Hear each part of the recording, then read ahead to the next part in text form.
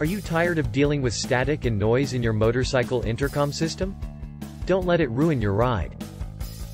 Here are some tips on how to solve these problems. First, check the battery. A low battery can cause static and noise. So make sure your intercom system is fully charged before your ride. Next, check the connections.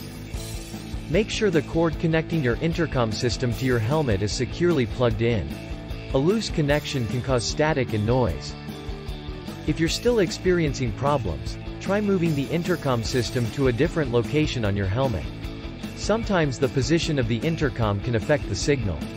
Finally, if you're still experiencing problems, check for any interference. Electronic devices such as cell phones or radios can cause interference. Make sure they're turned off or at a safe distance from your intercom system.